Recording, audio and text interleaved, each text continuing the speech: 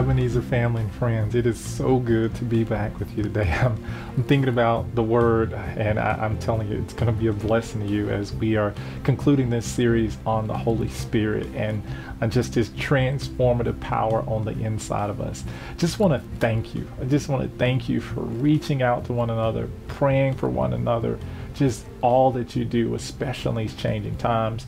We're now under another mask mandate, and I'm telling you, for the vaccinated and the unvaccinated, and this Delta variant is rising and really hitting families hard. But you know what? God is faithful, and I want you to be encouraged. Thank you for staying connected to ebcnc.com. We've got so much that's going on there, whether it's our Monday night Bible studies or special events, Tuesday noonday Bible study, Wednesday Bible study, our 8:45 in-person services, 10:45 in-person services, and 10 o'clock online. Just a lot of ways to stay connected. We need to be encouraged in these days and times. Thank you for your giving. God has just blessed us. He has really taught us how to be cheerful givers, whether you're giving via our app or ebcnc.com or sending it to our secure mailbox or giving in the in-person services. We thank you so much. And I pray and know that you have been blessed even in this season of so many things going on. Well, without further ado, I'm going to ask one of our ministers to give us a scripture. And then I'm going to ask another one of our ministers to give us a prayer. See you soon. This morning, our scripture lesson is coming from St. John chapter 10, beginning at verse 1. Most assuredly, I say to you, he who does not enter the sheepfold by the door, but climbs up some other way, the same is a thief and a robber. But he who enters by the door, is the shepherd of the sheep. To him the doorkeeper opens, and the sheep hear his voice, and he calls his own sheep by name and leads them out. And when he brings out his own sheep, he goes before them, and the sheep follow him, for they know his voice. Yet they will by no means follow a stranger, but will flee from him, for they do not know the voice of strangers. I have read verses 1 through 5 of John chapter 10. Thank you. Let us bow our head. Our Father, thank you for the message and the word that you have sent through your servant. Thank you for what our ears have heard, what our hearts have felt. Oh, Lord, we thank you that we're still able to say thank you. We ask, oh God, now that you would remember those who had a desire to be here, but were unable. And we thank you, oh God, for all of those who were you blessed that they could be here on this special occasion. Father, we ask that you would remember not only us that are here, but those who were not able to be here at this day. As we move forward in life, please, Father, have mercy upon those who are careless and unconcerned, that they might lift up their voice, lift up their eyes, lift up their head, and see you through the Spirit. Bless now our news carrier, our pastor, as he continues to share the good news with us. Bless us and keep us. Bless every family, every member, every visitor, every friend that has come this way today. And guide us and keep us. And we ask this in Jesus and through Jesus Christ. We ask it. Amen, and amen. God has a way that's mighty sweet. Just lay your burdens down at his feet. He knows the road. He'll bear your load. God has a way.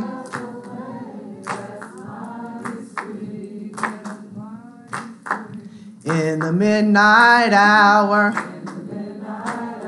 he's mighty sweet. Just lay your burdens down at his feet. He knows the road. He'll bear your load. God has a way.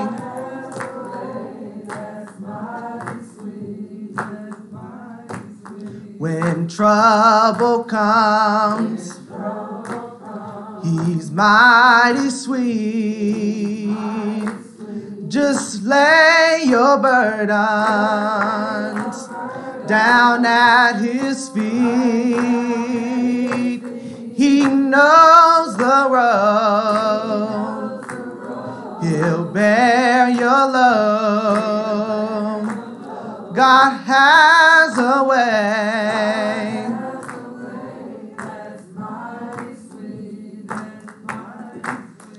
God has a way that's mighty sweet. Just lay your burdens down at his feet. He knows the road. He'll bear your load. God has a way that's mighty sweet. It is so good to be saved and delivered and covered by the blood of Jesus. Today, as we get back into the message, I pray that today you're really blessed as we think more intensively on the Holy Spirit. And remember that theological term that we've been talking about. This is your time to kind of chime in. Give me a little time. Yes, pneumatology. That's what we've been studying. The breath of life, the Spirit of God, the Holy Spirit that He's given us as a gift. Remember that Genesis 1 and 2 has been our topic scripture. We've been really focusing on that second verse says, and the Spirit of God was hovering over the face of the waters. And that shows the creative Spirit of God that's actually working on the inside of us. And we're just going to get back into it today. And I'm telling you, God has done a wonderful work to redeem mankind. Today's scripture I want to focus on is 1 John 4:4, as we're dealing with the power of the Spirit, the power of the Spirit. 1 John 4:4. It reads, "You are of God, little children, and have overcome them, because he who is in you is greater than he that is in the world." Isn't that some shouting? That's a shouting scripture right there. I'm going to read it again. 1 John 4:4. "You are of God, little children, and have overcome them, because he who is in you is greater than he who is in the world." I want to speak from a subject today. He is the greatest. He is the greatest. Let's pray. Father, thank you so much for this day that you've made. Lord, thank you for the ability that you put in us via your Spirit to rejoice and be glad in it. Now, Lord, I just pray for those who are viewing, listening in, Lord, and I just ask you if there's anyone that's not saved, that today be their day, that they'll confess with their mouth the Lord Jesus and believe in their heart that, Father, you've raised them from the dead and you said they would be saved. Let them know it's by grace through faith and not of themselves. It's a gift from you. Help them to receive that gift today, Lord. Thank you so much for that. Lord, now I ask you to move me out of the way. Would you forgive me of my sins and cleanse me of all unrighteousness? Therefore, we're teaching about you, Holy Spirit. Would you teach us and guide us and lead us into all truth? Please make this word so plain, so easy to be understood, that even a small child can be transformed to be like you. Thank you, God, again, for the wonderful work that you're doing in us. In Jesus' name, amen. Muhammad Ali, one of the extraordinary boxers, fighters of all time, he made this statement. He says, "I am the greatest. I said that even before I knew I was." And just astronomical statement to make. But even in his wonderful boxing career, please know he's not the greatest. We're going to talk about the greatest today and what he's done in our lives and what he is actually still doing via the Holy Spirit. Let's do a little review. We were in 1 John 3:24 on last Sunday. Now he who keeps his commandments abides in him, and he in him. And by this we know that he abides in us, by the Spirit whom he has given us. And that title was, He Abides in Me. Just some points in review. Holy Spirit sacrifice, cold hearts, the Spirit and the heart. How to walk in confidence. Remember that. The confidence of the Lord. The Spirit helps us to please the Father, and the gift of the Holy Spirit. The gift of the Holy Spirit. The time frame of 1 John is around 90 AD. John, as he writes this, he's this elderly father that's writing to his children, and he is really opening up his heart to encourage them in the walk of the faith. So many falsities have come in, false teachers, we're going to talk about that, and actually different spirits that were attacking the church. And John had to encourage them, stay close to the true Holy Spirit. As he's advanced in years, he has learned to grow more and more in the Father. And that's what it's all about. That's what this teaching has been about, that we can become more sensitive to the Holy Spirit, that gift that God has given us. And we can lean strongly and realize, understand that as we're leaning strongly on God's presence, that He is ordering our steps. And we can realize that there is a purpose in our lives, that God can use us in this dark world to be lights. Let's jump into this section. 1 John 4:1. Beloved, do not believe every spirit, but test the spirits whether they are of God, because many false prophets have gone out into the world. Our first point, there are many spirits in the world. There are many spirits in the world. In our introduction, talking with John, this was a concern. This was an attack upon the church. The enemy was coming strong, and we realized that there are demonic spirits. It says that we wrestle not against flesh and blood, but against principalities and rulers of darkness in high places. This is what was happening and coming against the church. William MacDonald, he gives us this wonderful summary of the really context of this particular scripture. It says, having mentioned the Holy Spirit, John is reminded that there are other spirits abroad in the world today, and that the children of God need to be warned against them. Thus, he cautions the believer not to trust every spirit. Amen. The word spirit here probably refers primarily to teachers, but not exclusively so. Just because a man speaks about the Bible, God, and Jesus does not mean that he is a true child of God. We're to test the spirits whether they are of God, because many false prophets have gone out into the world. These are people who profess, listen to this, to accept Christianity, but teach another gospel altogether. Wow. This saddens me when I think about this, because it is so true. As we are living in the last days, I can see the enemy stepping up so strong and attacking our establishments, those things that we felt that we can trust. In our society now, there seems to be a movement, and I taught on this some months ago, the spirit of the Antichrist, that people would rather believe a lie than the truth of God. Pastors like Jim Jones, who physically poisoned some 918 men, women, and children. Please understand, there are pastors now that may not be physically doing this, murdering people, but poisoning the spirits, bringing people under subjections to things that are not of the Lord, and allowing demonic spirits into the very presence of the saints of God. Yes, let me show you something. 2 Corinthians 11:13. For such are false apostles, deceitful workers, transforming themselves into the apostles of Christ.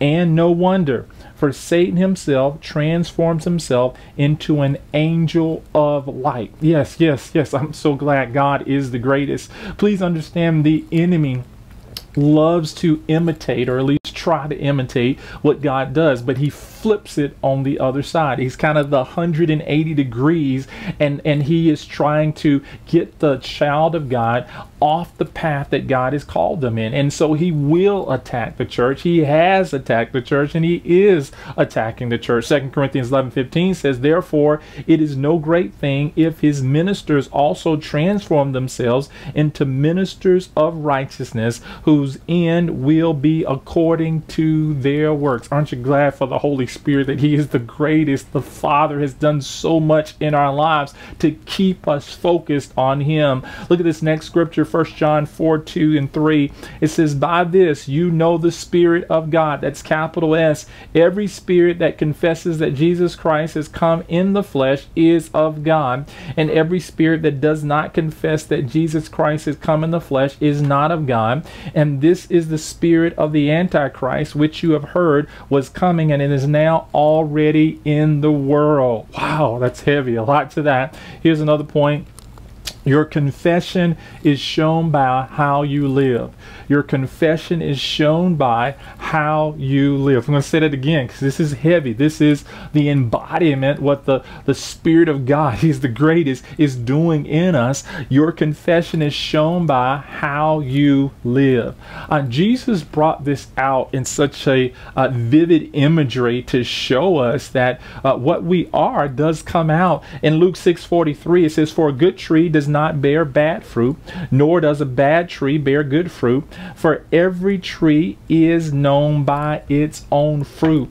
For men do not gather figs from thorns, nor do they gather grapes from a bramble bush. And this is so important. So we see this. Jesus himself is saying that the tree, whatever that tree is, it's going to show the type of fruit that it is. Luke 6:45 says, a good man out of the good treasure of his heart brings forth good, and an evil man out of the evil treasure of his heart brings forth evil, for out of the abundance of the heart his mouth speaks.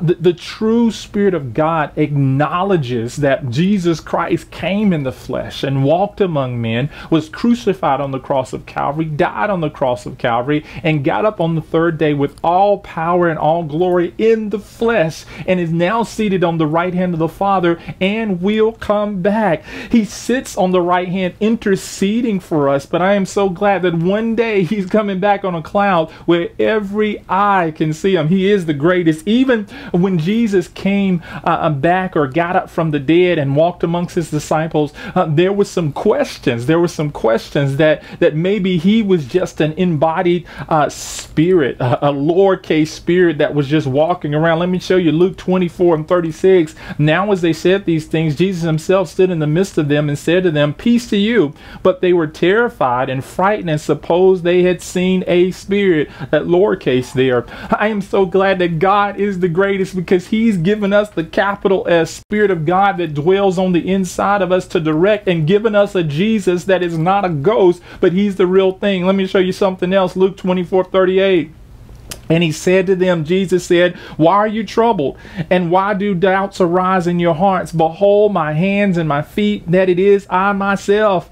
Handle me and see, for a spirit does not have flesh and bones, as you see I have. Man, he wanted to solidify and let them know he was the real deal, because this is the gospel. And John's church, as he was preaching and ministering to them, there were people that were bringing contrary things, that were trying to steer the people away from the true Jesus Christ and his holiness. Luke 24:40 and 43. Jesus wanted to make sure they understood who he was. When he had said this, he showed them his hands and his feet. But while they still did not believe for joy and marveled, he said to them, have you any food here? So they gave him a piece of broiled fish and some honeycomb, and he took it and ate in their presence. Our Savior is alive and well, and he is coming back, and he's given us a gift of the Holy Spirit to direct us and guide us, that we no longer have to lean and live by our flesh, but we can live by the Spirit. That is good news. Romans 8:34 says, who is he who condemns? It is Christ who died, and furthermore is also risen, who is even at the right hand of God, who also makes intercession for us. Aren't you glad for a God that is praying for us? He is the greatest. Look at 1 John 4:4 and 5. I love this. You are of God, little children, and have overcome them, because he who is in you is greater than he who is in the world. There ought to be some shouts out there. They are of the world, therefore they speak as of the world, and the world hears them. He is the greatest. Here's another point. We have overcome. Yes, you can put in the chat, overcome. We have overcome. I know it's tough, and I know there's struggles, and I know our flesh tries to rise up, and we've been dealing with that and trying to discern between what is God and what is of the enemy. The context of this particular scripture and section is actually talking about false teaching. How many times have we succumbed to fly-by-night teachings that, you know what, just emotionalized us, made us excited, but it really did not build the foundation. We found ourselves just doing stuff, but yet it wasn't transformative in our lives. 1 Timothy 4:1-2 brings out something very powerful. It says, now the Spirit expressly says that in the latter times, that's the capital S, in the latter times, I believe we're in the latter times, it says some will depart from the faith, giving heed to, listen to me, deceiving spirits and doctrines of demons, speaking lies and hypocrisy, having their own conscience seared with a hot iron. Saints, I am seeing the spirit of the Antichrist hit the church of God. I am seeing saints that are confused and getting caught up in a political system and raising that higher than the cross of Calvary and what Jesus has done. But I want you to know we have God's Spirit dwelling on the inside of us, and God is directing us and ordering our steps. He is the greatest, and we can never lose sight. We cannot allow the enemy to trip up. There ought to be some hallelujah, trip us up. We have to stay focused on God's word, and we've got to give true praise to our God. How do we stay away from them? This is the question. We've got to lean more strongly on God's Spirit. We've got to stay in the word. We've got to pray without ceasing. We've got to fast. We've got to say, God, I understand what you're doing in my life, and I submit more to it, and we've got to trust him. We've really got to give our whole heart, soul, mind, and strength to him. Proverbs 14:12. Listen to this. There is a way that seems right to a man, but its end is the way of death. Oh, God is the greatest. Saints of God, we have to realize that God gave us the gift of the Holy Spirit so that we would not walk in darkness and find ourselves off in a ditch. He gave us the gift of the Holy Spirit because he knew the enemy was going to step up his attack. He knew the enemy would try to attack our minds, but thank God for the powerful, awesome Spirit that dwells on the inside of the believers. Look at 1 John 4:6. We are of God. Yes, you got to repeat that to yourself. We are of God. The believers, we are of God. He who knows God hears us. He who is not of God does not hear us. By this we know the spirit of truth and the spirit of error. Can I read that again for you? Because this is heavy. He is the greatest. We are of God. He who knows God hears us. He who is not of God does not hear us. By this we know the spirit of truth and the spirit of error. Here's another point. Truth and error. Truth and error. I just brought up, there is a struggle in our society on what is truth and what is error. We've got all these things that are out there in a day and time where we can Google stuff, we can Bing stuff, we can Yahoo stuff, or we can do all of these searches to get information. We've got Wikipedia pages. We've got all of these facts and figures. It seems that there is a problem with grasping what is truth and what is error. And that's why I am so excited for God's 66 books, his word of God for the believer, because we know what truth is. We can discern what error is. The Holy Spirit is our teacher. And Jesus was concerned that he knew that fiery trials was going to come upon the saints of God, that we were going to go through. And that's why the gift of the Holy Spirit is so important. He is the greatest. Things that would be concocted by the enemy to get us off track, as said before. And so Jesus teaches something very powerful to the apostles that we can apply to our lives in John 14:25. He says, "These things I have spoken to you while being present with you. But the Helper, the Holy Spirit, whom the Father will send in my name, he will teach you all things and bring to your remembrance all things that I said to you." He is the greatest. We've been given this wonderful, wonderful teacher and guide to help us to discern between what is truth and what's error. He is the greatest. Look at 1 John 4:7-9. "Beloved, let us love one another.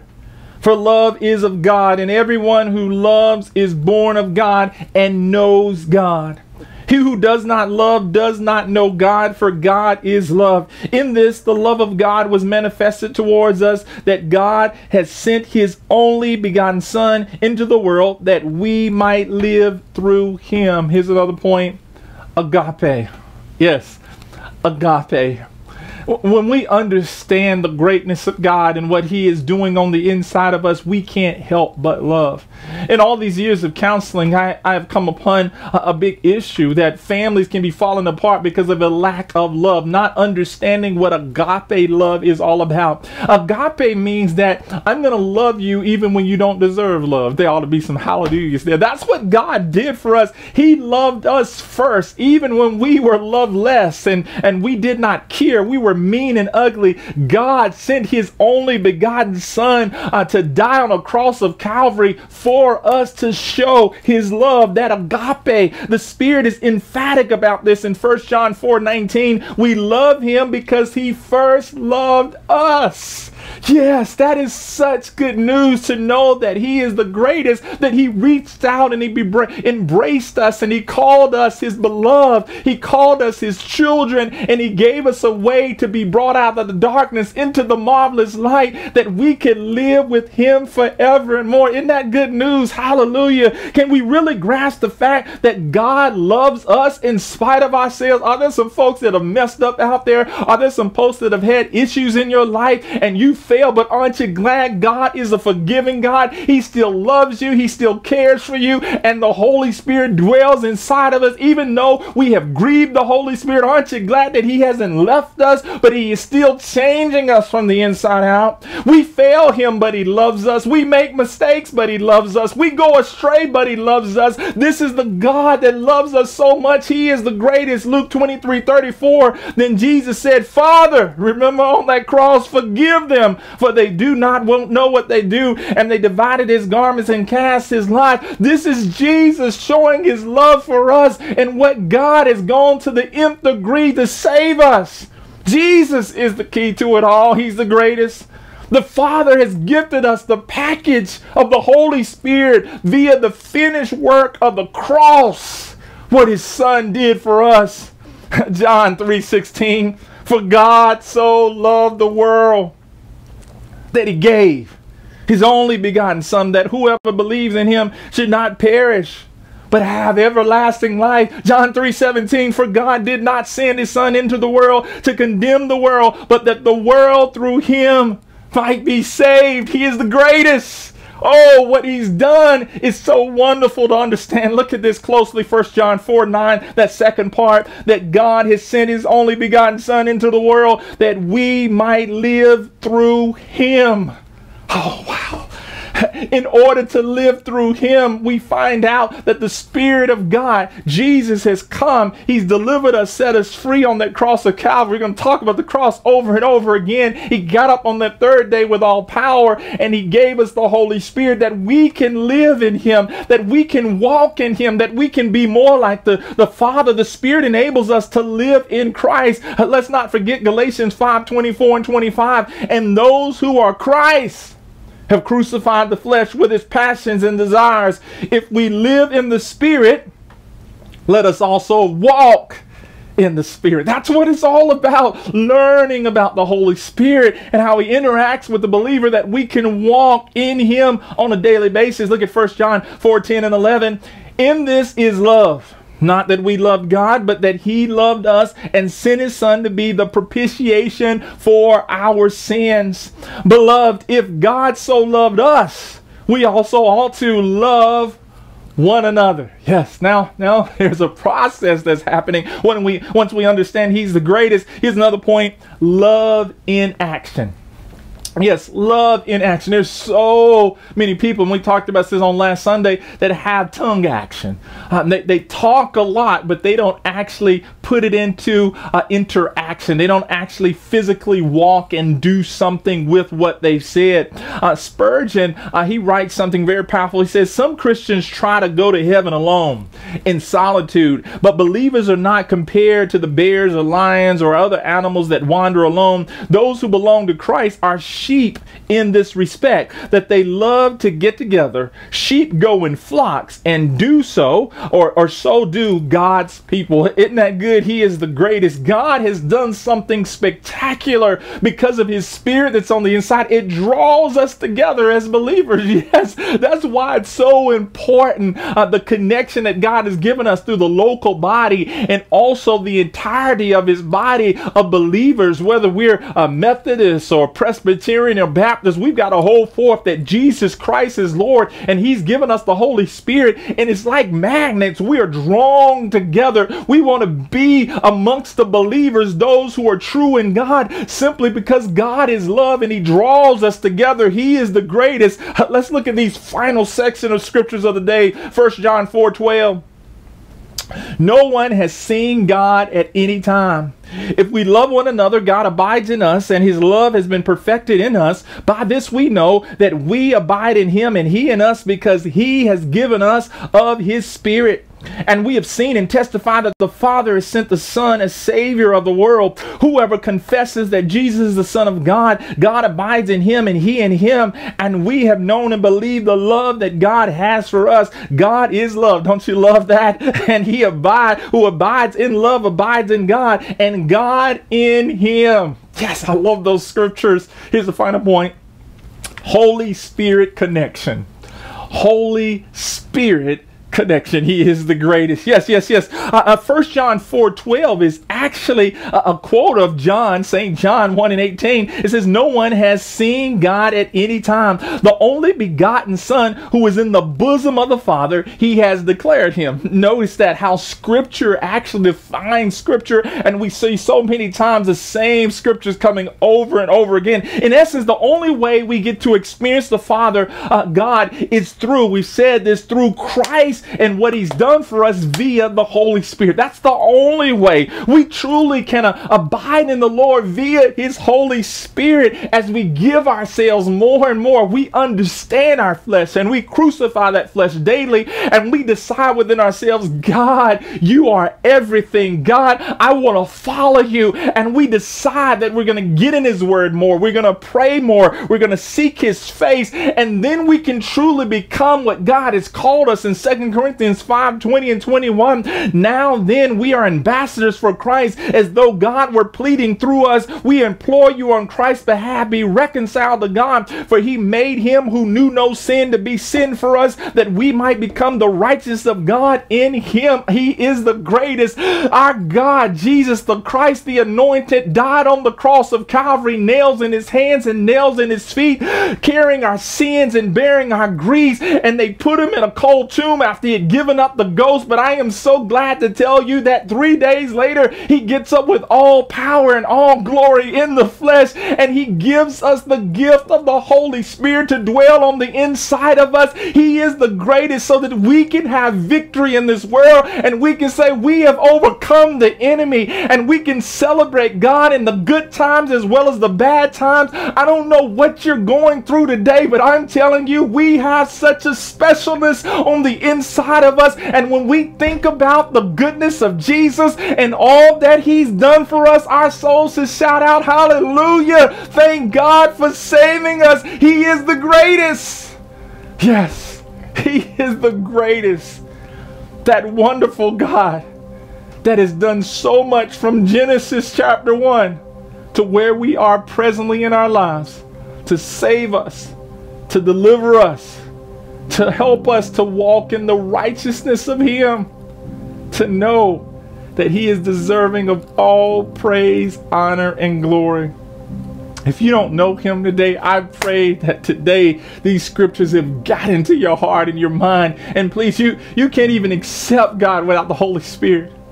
So right now, if your heart's been pricked, would you confess with your mouth the Lord Jesus and believe in your heart that God is raising from the dead? The scriptures say you will be saved. It's by grace through faith and not of yourself. It's a gift of God. Receive that gift today. Oh, that God can dwell on the inside of you via the Holy Spirit. He is the greatest.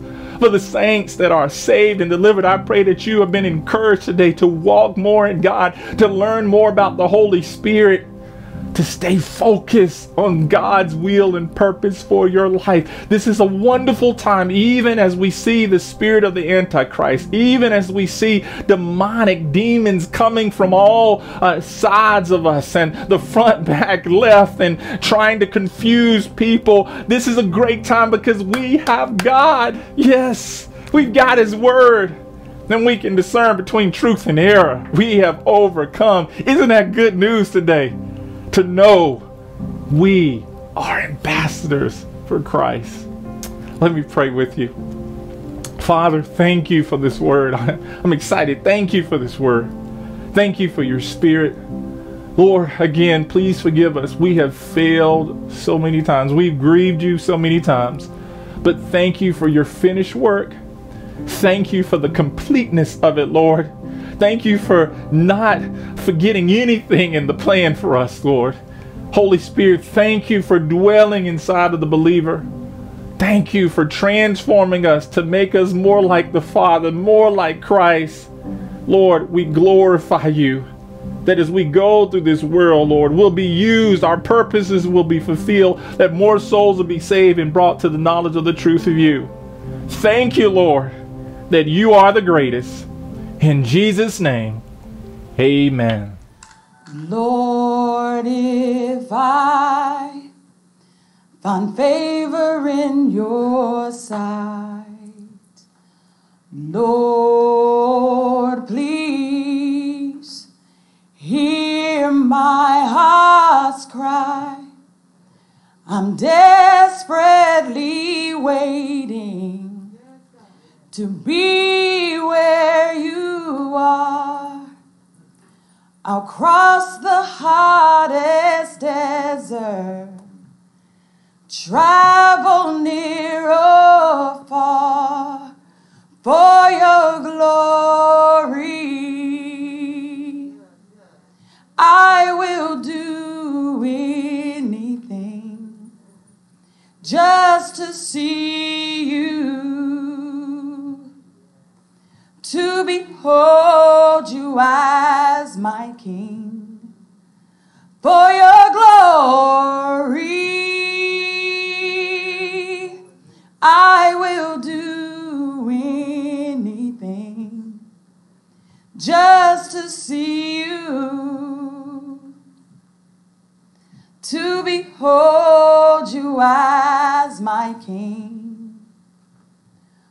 Lord, if I find favor in your sight, Lord, please hear my heart's cry. I'm desperately waiting to be where you are. I'll cross the hottest desert, travel near or far for your glory. I will do anything just to see you, to behold you as my King, for your glory. I will do anything just to see you, to behold you as my King. I want to be where you are. I've got to be where you are. I want to be where you are. I've got to be where you are. I want to be where you are. I've got to be where you are. I want to be where you are.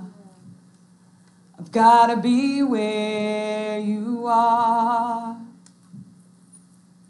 For your glory, I will do anything just to see you, to behold you as my King, for your glory. I will do anything just to see you, to behold you as my King. I want to be where you are.